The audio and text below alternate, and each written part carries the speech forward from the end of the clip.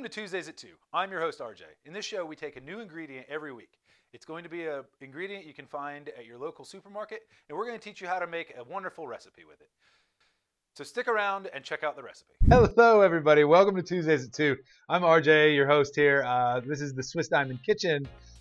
Today we are working with okra. Guys, if you don't know what we do here, every Tuesday at 2 o'clock we come and we help you guys create a couple recipes with a ingredient that we pick out of a magic bowl. We are using okra today. It's what we picked out of the bowl, I guess, 2 weeks ago or last week. Gosh, I don't even know what day it is.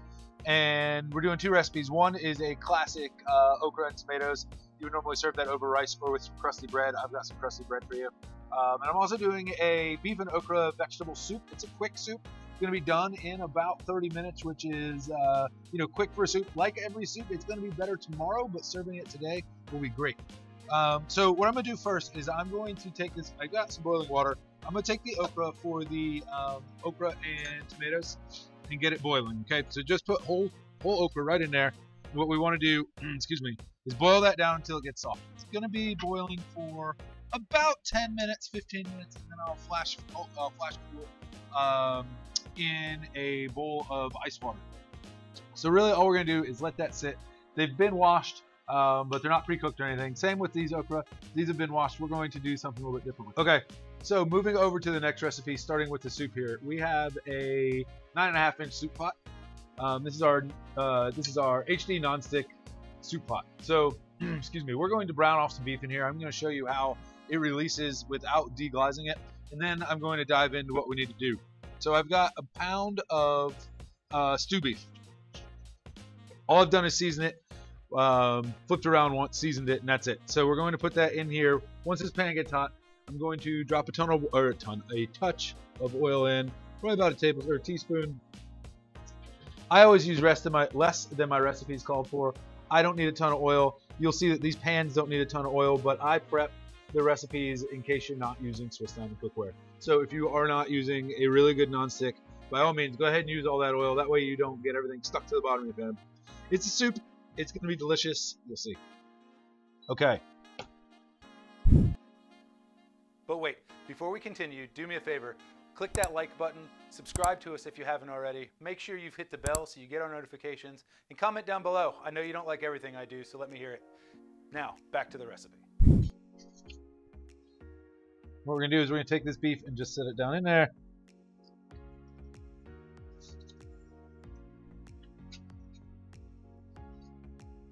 We're just going to kind of sear that off. So we're going to keep this on high and let it cook down for just a minute or two. In fact, I'm going to switch these. There's going to be a little bit of beeping.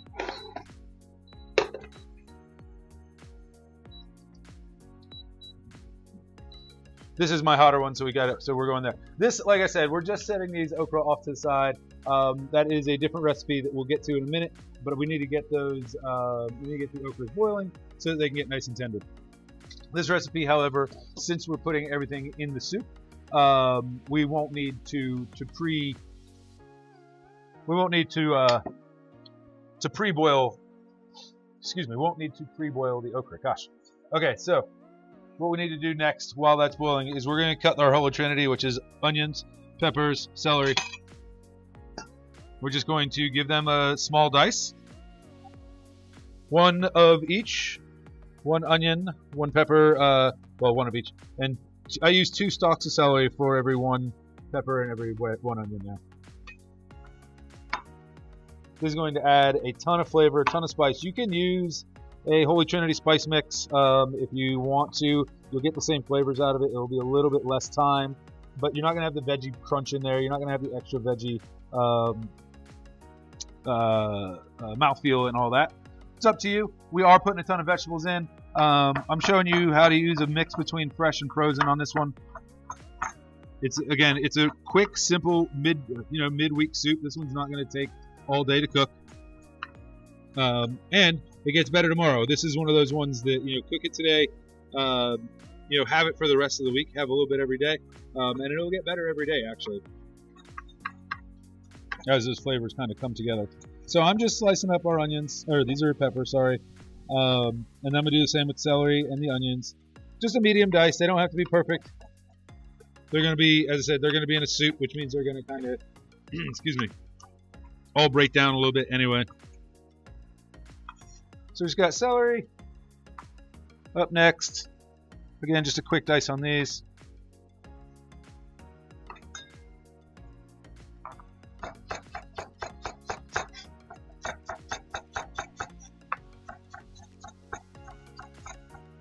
And last but not least is onions. Same thing, a quick dice on this.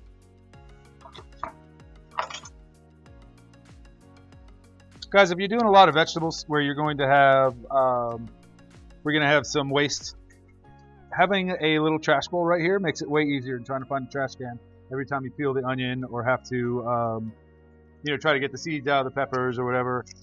Usually at home, I have two. I have one for meats and one for vegetables because I do end up using the compost, or one for compostables, I guess, and one for not compostables because I do end up composting at the house.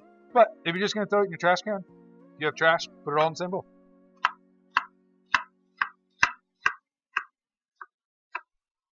Just a tip I picked up actually like 20 years ago on the Food Channel. I don't remember who it was. I was watching and I thought that was a great idea, so here we are. Alright, so what we want on that beef is we just want to brown it off. We're not really looking for any caramelization on it. It's fine if you do, but again, with it being a quick soup, the star of this is not the beef. And you can cube this smaller if you want to. I didn't bother. You know, if you want to cube it smaller and be able to get smaller chunks of the beef in there, by all means do that. I don't know. I like the bigger chunks. It really gives it a good feel. What's going to happen is they'll get really soft in there, and they'll start kind of shred over time anyway. All right. So now that I have these split points, what I'm going to do is just go ahead and put the onions and peppers and celery in. We're going to let those cook, everything cook there until the onions and peppers and celery get soft. Guys, can you throw me a rag? Oh, this needs garlic as well. Thank you.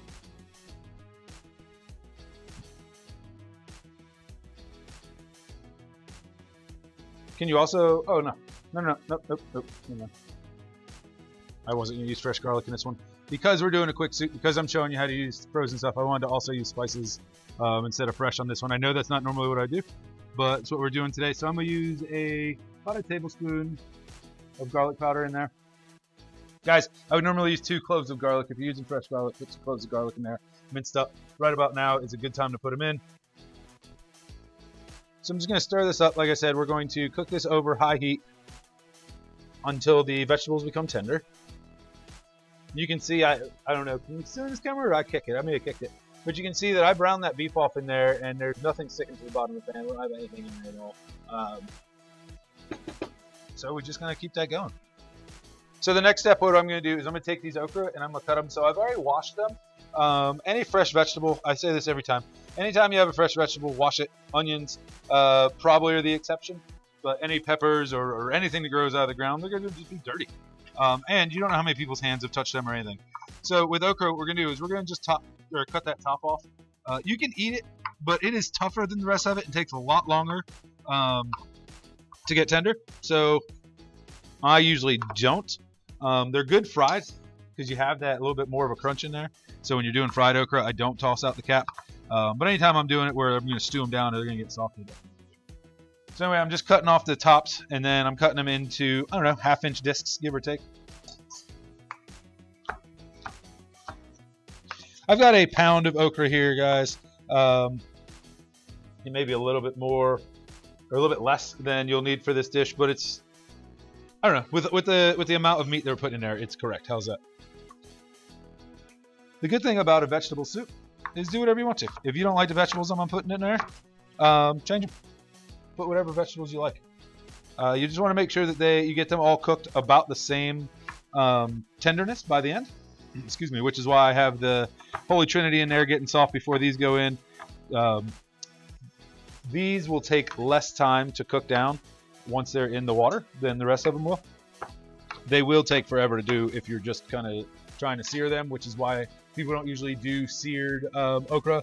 A good way to do okra is, however, coat it in olive oil, toss it in olive oil, I guess, and then, excuse me, put it in a sheet pan. Put that sheet pan in the oven at 450 for about 15 minutes. You'll see them start to brown on the edge. It's another really good way to make this.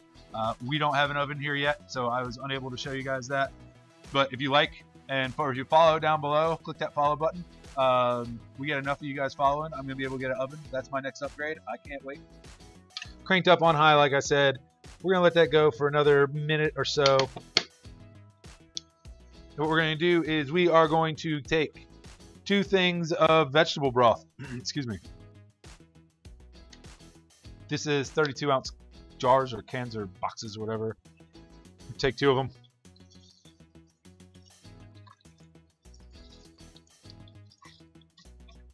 Put them in there.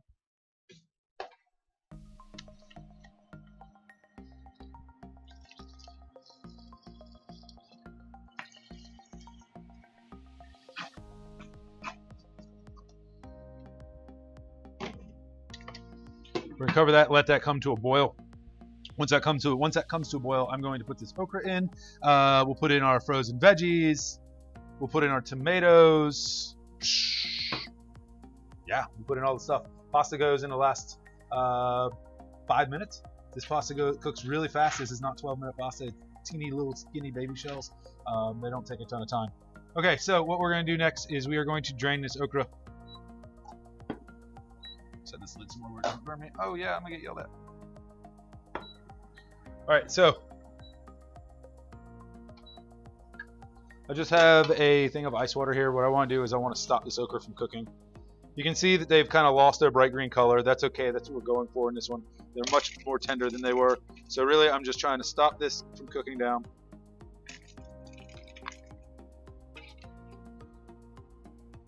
We're going to let them cool for just a few minutes to where I can handle them.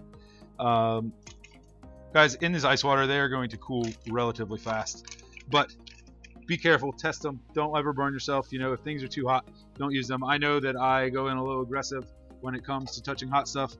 My hands are used to it. It's calluses or whatever. They get built up over time. Don't hurt yourself. It's not worth it. Let it wait another 2 or 3 minutes, and you're going to be just fine. Okay, so I'm going to reserve a cup of this water because you're going to want some later. Boop. And then just move this pan off of here. Alright, so what we're going to do is we've got these cooled down. They don't take super long time. We're just going to shake them off real fast. You'll see they're a little slimy. That's what okra does. Don't be scared of it. This meal is actually, you want that sliminess. Just going to take it. I got some paper towels over here. I'm going to pat them dry.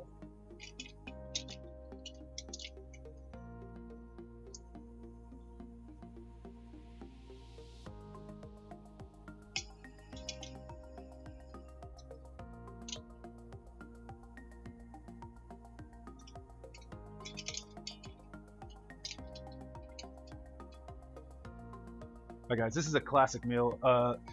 Tomatoes and okra is a meal that comes from the New Orleans area, or it's Creole based. It's been out for, I mean, it was created hundreds of years ago probably. It's the classic way to use up okra, to be able to use, you can use it as a sauce, you can use it as a base, you can use it as a meal by itself. Honestly, the way I usually serve this is just over some rice with some bread. Today we're just going to serve it with some bread because I didn't have any rice, no big deal. So we're just going to give these a rough chop. Again, you can see that they're soft and tender and mushy, and that's what you're going for. Be careful here because they are a little slimy. Your knife is not going to slide through them as easily, and your knife's going to want to slide everywhere, so just make sure you're holding on to it. Excuse me. Make sure you're forcefully cutting down and not cutting into your hands. Yeah.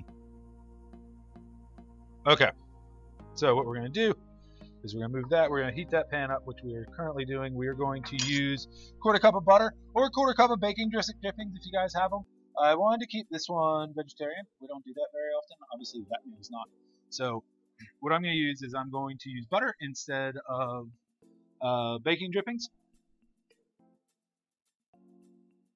The meal is going to be just as good, just a little.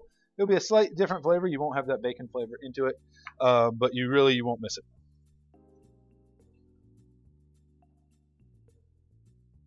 Right Yep. Okay. Just making sure my steps here. Haven't made this one in a while. So next up, we are going to do the same thing. We're going to rough cut an onion, and we're going to rough cut a pepper.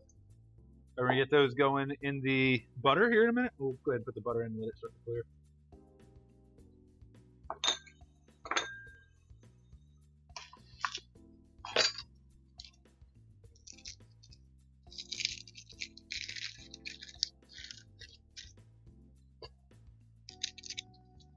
Guys, our magic bowl is going to be empty soon. So you should comment down below on some ingredients you would like us to cook with. I try to keep it on things I can find in my local grocery store and not go into specialty food stores. But if you post something down there and it is something you're adamant that we need to cook with, either to show you how or to see if we could do better than you or whatever, put it down there. You never know. I'm not against going to a specialty food store and trying some stuff for you guys. All right, so once again, rough cut on the onions here.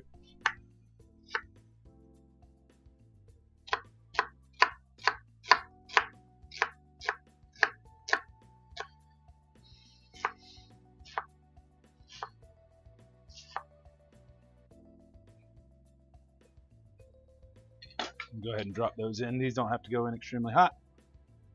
They will start to cook. So what you can see we're doing here is we are using induction cookware. We do have induction for almost every unit that we have. We have an induction version. So if you have an induction burner at the house, or if you're looking for something for your boat or your RV, you know, most of those are induction. We got you covered. Everything that we'll show you today, and like I said, almost everything I ever show you, because we are using cooktops, has an induction version. We have the non-induction version as well. If you guys don't know the difference, an induction cooktop uses magnets to create the heat as opposed to fire or electric rings. Excuse me. And it is considered safer because the cooktop itself does not get hot. Now, that's not to say as you're cooking stuff on there and the heat is being transferred, things obviously are getting hot. But it's safer because if you leave the eye on, I don't know how you could, because if they're anything like these, they beep all day. But if you leave the eye on in the house or something, you don't have to worry about your house catching on fire. You know, they use them a lot overseas in high-rise condos or high-rise apartments, because, you know, what they don't want is one house catching on fire and it catching everyone else's house on fire. That's no good. Same thing if you have a, you know, the worst thing, you would think maybe it wouldn't be the worst thing, but the worst thing that can possibly happen on a boat is a fire. You have all the water in the world, but if you have a fire, you're in trouble. You know, that thing will sink on you real fast. Excuse me. So that's the reason why these came out.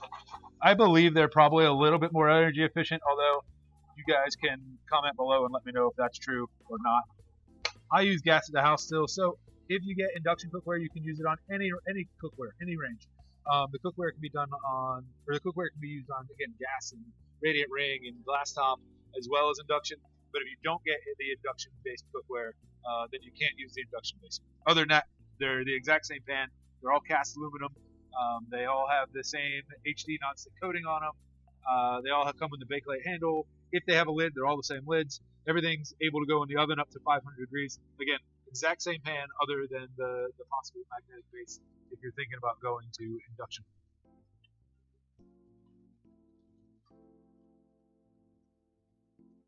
All right, so, oh, those aren't soft yet. We're gonna let those get a little softer.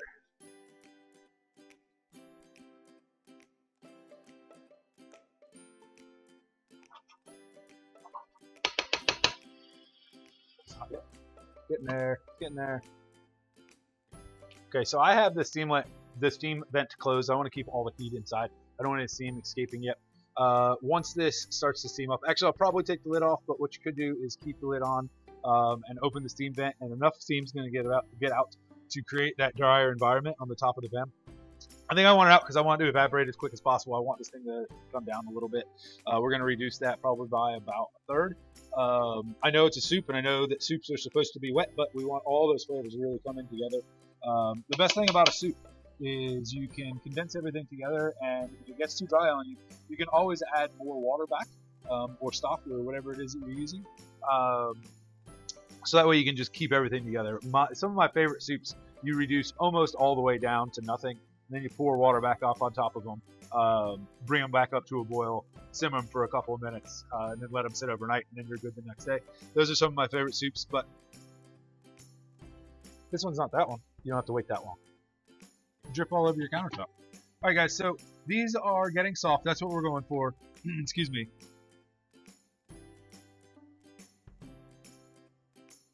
Yep, okay. So next up, I'm going to throw in this one. I'm going to throw in a 20-ounce can, or 28-ounce can of whole tomatoes. With tomatoes, I think I've said it before. I definitely will say it again. With canned tomatoes, guys, get the best ones you can afford. This is what's really going to make everything shine, right? Like this is what you're looking for. So we're going to put the tomatoes in.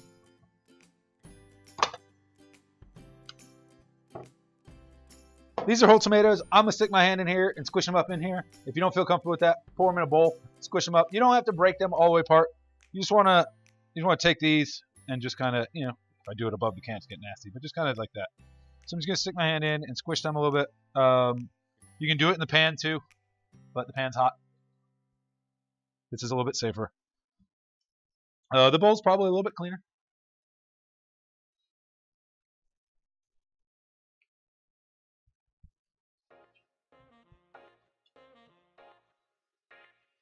Everybody's laughing at me. They must not squish their tomatoes in the can.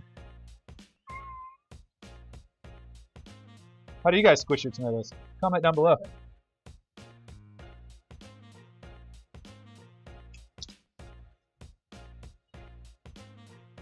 My favorite part of squishing tomatoes is when they explode and they go everywhere and they get you in the face.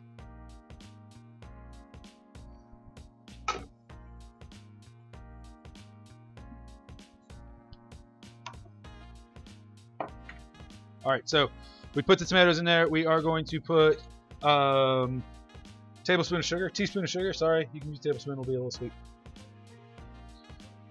Same black pepper. Salt. And we're going to let that kind of cook down for a few minutes.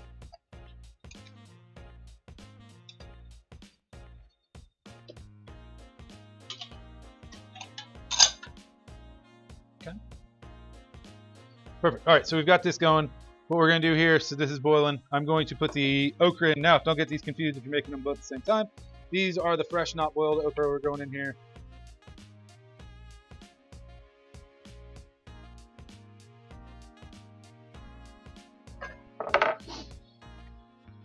And like I told you guys, we're going to use frozen vegetables just because I want to show you that you don't always have to go and spend a lot of money or a lot of time if you're going to be cooking. Why not? Why? These frozen vegetables are going to turn out just great in this here pot.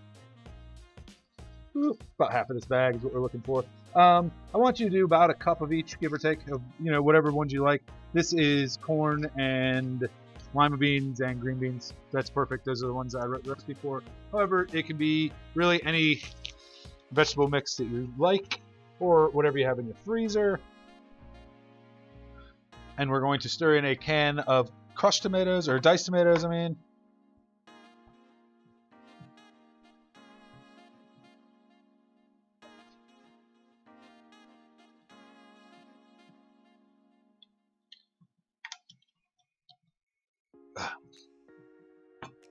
Okay.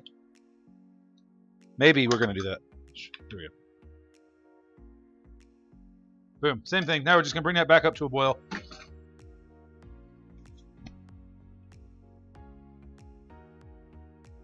And as soon as it starts to boil, we are going to put the pasta in there. Our pot's looking a little full, so I'm going to try to let it boil down just a touch.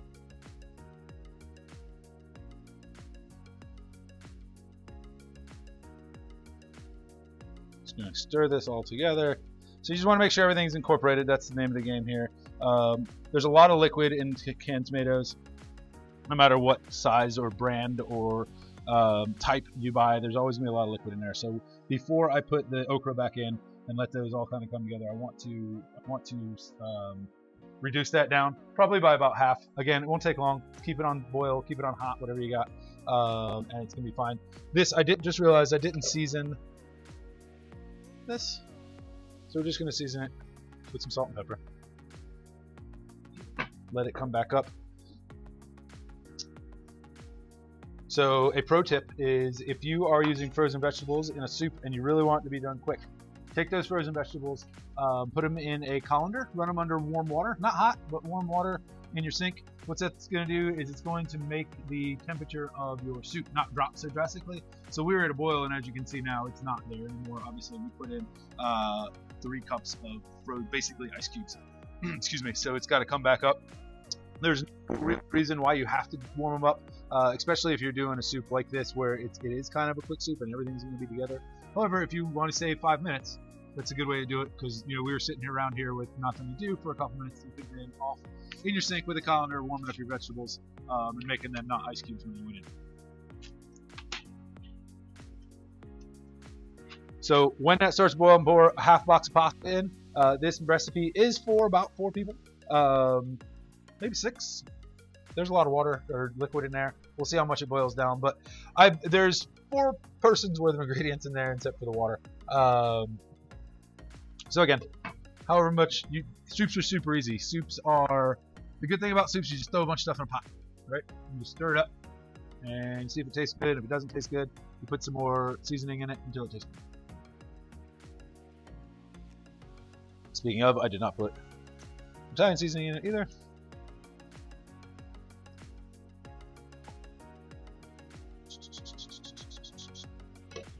About a tablespoon of seasoning, let that get good and hot. All right, so we can see that our tomato mixture is starting to boil down. We are going to take, I have a tablespoon of all-purpose flour. I'm going to take water. I don't need the whole cup. I'm going to start with probably a third of this. What we're looking to do is we want to mix it together and make it a paste.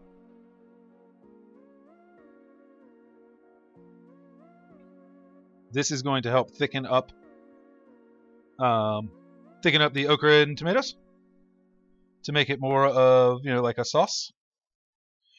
Alternatively, you can use, if you can't use... Thanks for joining us. We had a lot of fun. Do me a favor, click that like button, click the subscribe button. If you haven't hit the bell, make sure you hit that. Comment down below. Stay tuned. Next week, we're going to bring you another great recipe.